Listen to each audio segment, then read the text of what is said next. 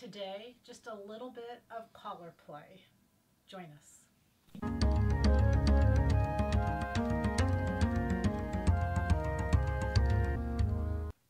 So today we're doing this top, pattern number 115, Anne's top, and we're doing it because it's such a great versatile base, and there's so many versions of them out in the store today. Winter is a great time to do this top. Summer is too, but this is going to go well. Our pattern of the month this month is 1900. It's a jacket, and this is going to be a great base underneath. So we're going to all get to where we've got this and got it great. This is a beautiful wine. I'm going to use the selvage. The one I saw was a Michael Kors. Had some great options on it. So let's watch. I'm going to make a couple changes. This is what they are. Because I'm going to add length, I'm going to add a few inches to the bottom. I usually add 6 inches.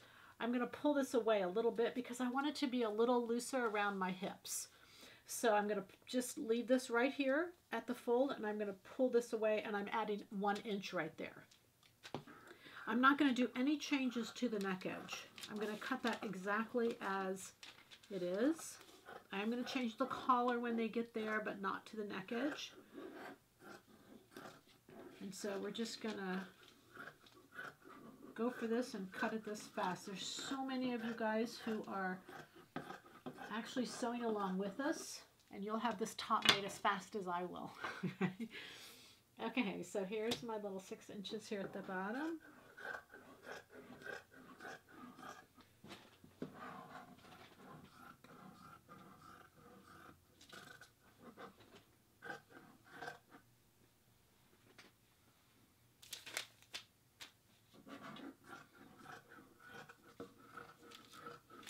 This fabric's got two-way stretch, but part of the stretch is more in one direction. So just always be sure when you lay it down that the greatest point of stretch is going around. But I want to make use of this selvage. I'll show you how I'm going to do that. Oh, that's not going to work. I'm going to have to move that up. I had some cuttings on the back side. I've got plenty of fabric. I'll move that up here in just a little bit. So let me finish cutting this out. Normally I just cut it free, so then I can get a little better angling on cutting this out. Okay, top cut exactly. The front is cut exactly as it is. No changes, just adding some fullness to the bottom. So I'd already pre-folded this, so I can use this now. And I didn't need all this width. All right, so I'm going to lay this down.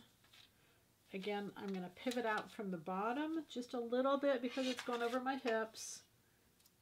And I'm going to add my 6 inches in length. There you go. I'm going to put that down. And show you how I'm going to cut the rest of this.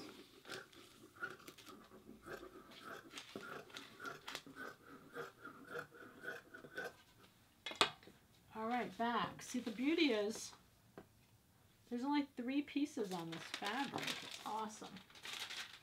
And this fabric, I mean, look at this. This selvage is amazing. It's got this beautiful, oh, it's gorgeous. Gorgeous, gorgeous, gorgeous.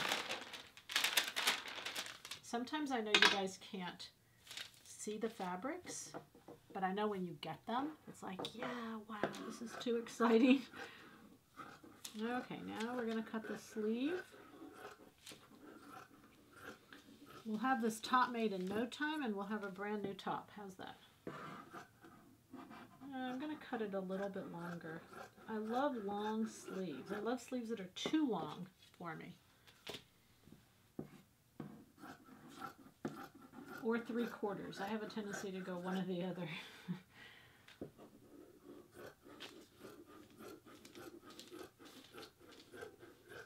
Okay, so I got these 3 pieces cut. All I wanted to do was cut those so we could get to the fun part, which is what we're going to do with the collar. So this is really cool. So because the stretch is this way, and I want it to be this way when I'm sewing the collar on, I'm going to refold the fabric. So because normally, if I put the collar on, if we kind of understand the collar and how it's going to work, this is the collar. There's a center back fold, and these are neck edge. So typically when you fold it on, the reason I'm wearing it so you can see, is that you fold it in half like this and you sew it along this edge, and you can see there's the collar. It's only this deep and it's double. And so you sew it to the inside and it faces itself, and that's the way the collar looks. What we're going to do is not fold it in half. We're going to make it this wide. And first off, because the fabric is beautiful on both sides, I don't need a right and wrong, so I'm going to make a lighter collar. And I also want to make it wider at the non-neck edge so that it will fall down lower is what I want. So what I'm going to do is I want the stretch to go around this way. I'm going to fold the fabric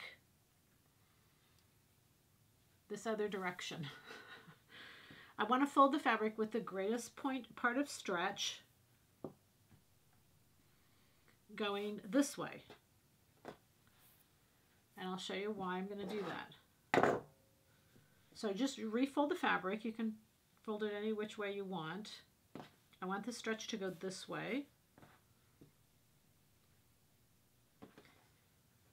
because you don't have to get any more fabric for this. 2 yards will still be enough. I'll show you how this was done. Okay, so I have my selvage down here now.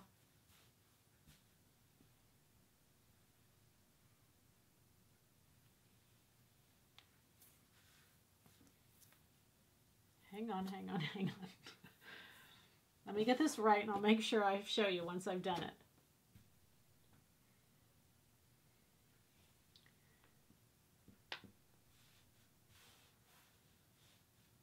Okay, the greatest part of stretch is going this way.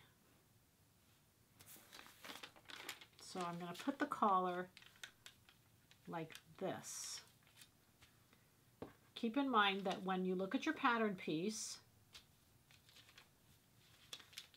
the fold is going to, I'm not going to use the fold. I'm actually going to cut a seam here and a seam here, and I'm going to cut the whole width. I'm actually going to move it away so the collar is just a little bit thicker.